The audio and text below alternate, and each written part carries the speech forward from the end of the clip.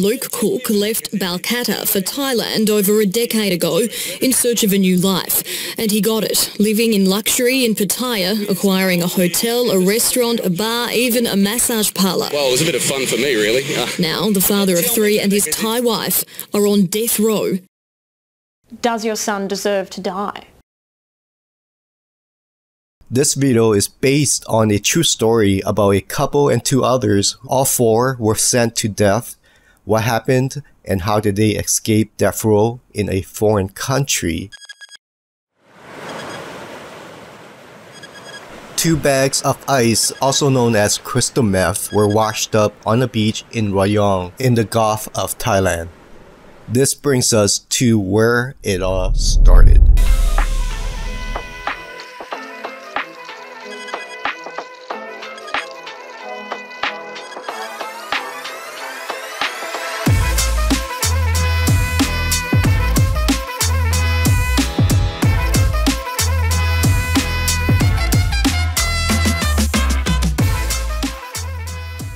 Six months after, authorities found the 2 bags of crystal meth washed up on a beach. In Pattaya, Australian Hells Angels member Wayne Schneider was found dead outside Pattaya City in a shallow grave. Local police wanted to know who carried out the killing, what was the reason, and was there any connection between Schneider and the 500 kilograms of drugs washed up on that beach.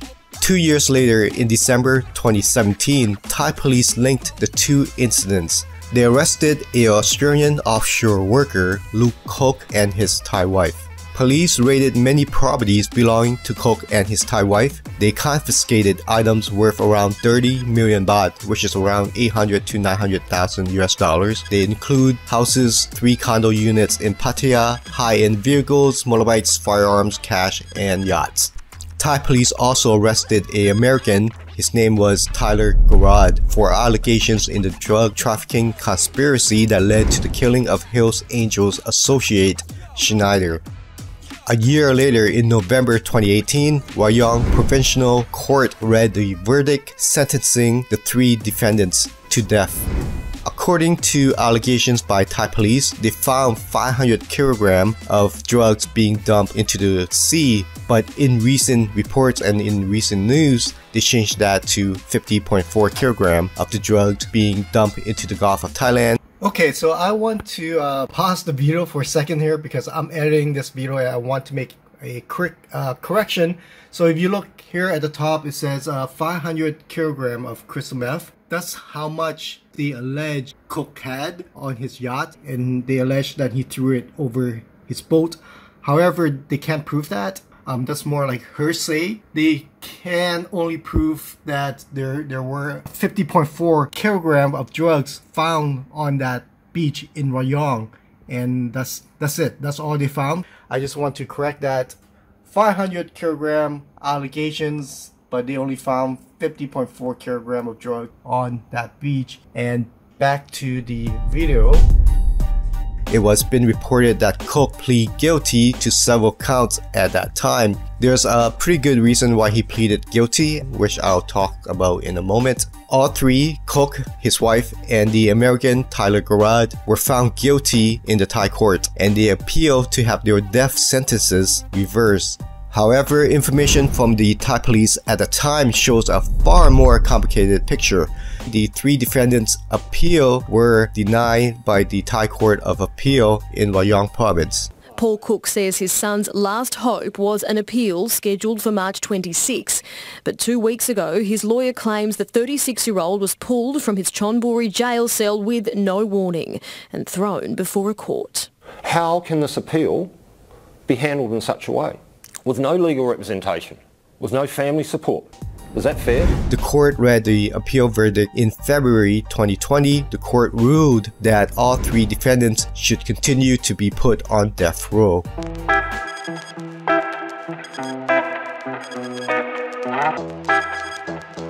Similar to other Western nations, Thailand also has a Supreme Court.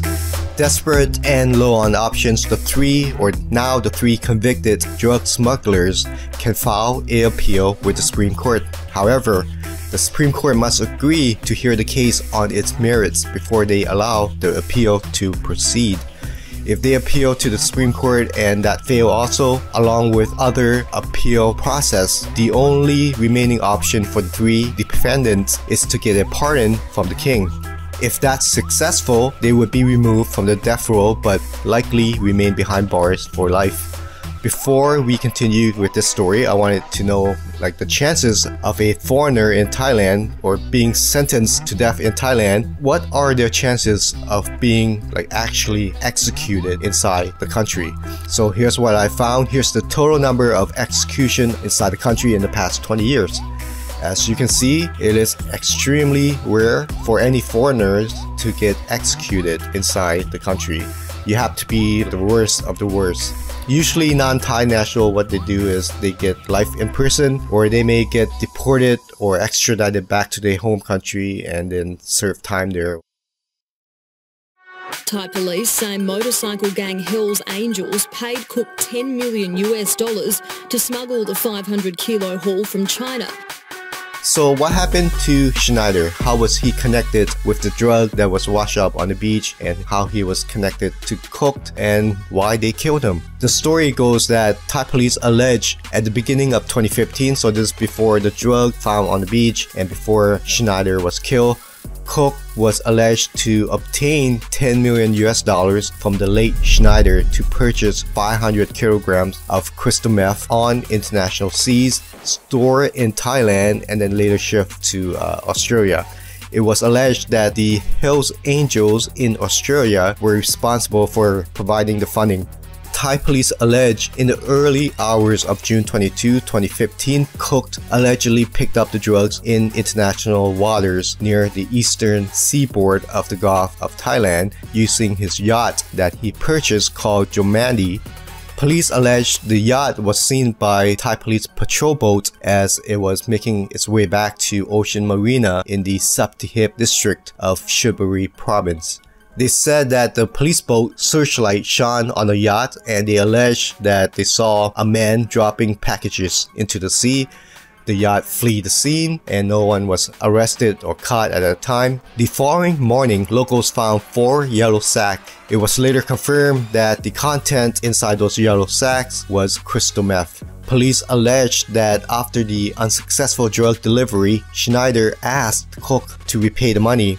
They also alleged that both Schneider and Cook were Hells Angels motorcycle gang members in Australia. Is there any chance, Paul, that you might just be a dad who loves his son so much that you might be a little bit naive to the fact that he could have done the wrong thing? I can say now, my son is no Hells Angel. He has not ever been associated with a group like that. Luke Cook is still on death row, so is his Thai wife.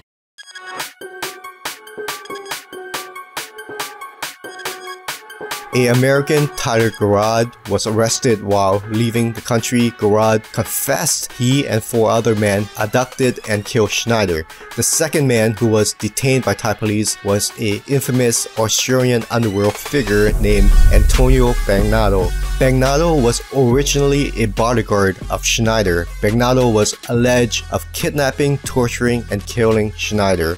At the time, Bagnato was also wanted in connection with another murder in 2014 in Sydney, but after that he fled to Thailand. When the Thai authorities wanted Bagnato in custody for his alleged connection with the killing of Schneider, Bagnato fled Thailand to a neighboring country. So this Bagnato was wanted by authorities in 2 countries in connection with 2 separate murders and was on the run the second time. Bagnato was detained by the Cambodian authorities and was sent back to Thailand to face trial. The Pattaya court ruled that Bagnato was one of the people who killed Schneider. Bagnato was the 4th person sentenced to death for his alleged involvement, but a couple years later he won an appeal and was released from jail. He was later extradited from Thailand to Australia, where he faces another alleged role in the 2014 murder. The other man allegedly involved in Schneider's death, Gerard, had his sentence reduced from an original 3 years because he had cooperated with the investigation. According to a lawyer, Gerard was released after 2 years in jail as an accomplice to the crime. Now, Cook and his wife remain on death row. What happened next and how they reversed the death sentence is nothing but a miracle, I think. Maybe a bit disturbing if it's true. Does your son deserve to die? No. Does anyone deserve to die? But friends have reached out to 9 News proclaiming his innocence, saying Luke is a family man who loves his kids. When this first happened, he did everything he could to try and get them out of the country. He is innocent. He would never do something like this. I believe he has been set up to take the fall for someone else's mistake. It has been said that several of Cook's associates are suspected of helping the police by giving them information and testimonies. One of the associates, who was the main prosecution witness, was an Australian offshore worker named Paul. Paul testified that Cook had hired him as a diver to go on 3 trips to look for gold that had been dumped offshore. On the 3rd trip, on which they did not find anything, Paul said that Cook told him he was really looking for the drugs he had thrown overboard. Paul's testimony led to the convictions of Cook, Gerard, and Cook's wife. All were sentenced to death. Okay, here's where it got very interesting and how Cook and his Thai wife got out of their death sentence.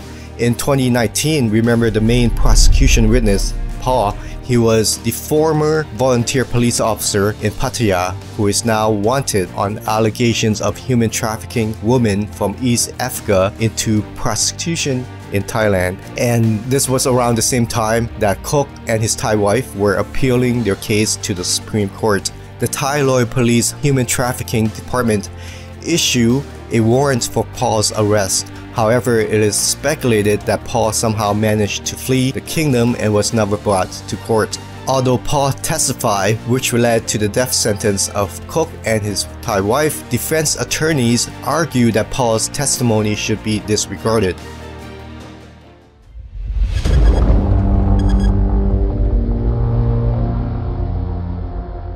After 19 months of consideration, the Supreme Court ruled that Paul's testimony was not credible. Since he is not a credible witness, the testimony given by him is no preponderance and it could not be admissible by the court. Okay, so that's a quote I found on this article, and I found it pretty interesting that they use the word preponderance. I don't even understand what that means, and I have to look that up. So anyways, in September 2021, Luke Cook and his Thai wife were freed from Thai jail after being found not guilty in Thailand's highest court. The case has been completely dismissed by the Supreme Court 19 months after the death penalty sentence from the Court of Appeals. After almost 4 years and 6 years behind bars, they are all out of prison, out of Thailand, and back home in Australia. The 3 other suspects alleged involved Schneider's death appear to have fled the country and were never caught or faced trial.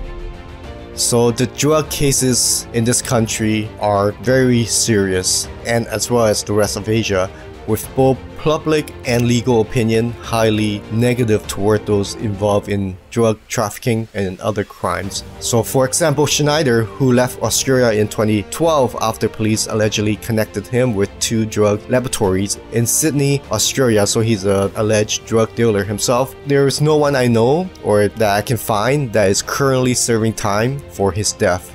And the people allegedly involved with his death, they're free after a couple years in prison. To my opinion, his case appeared to be closed.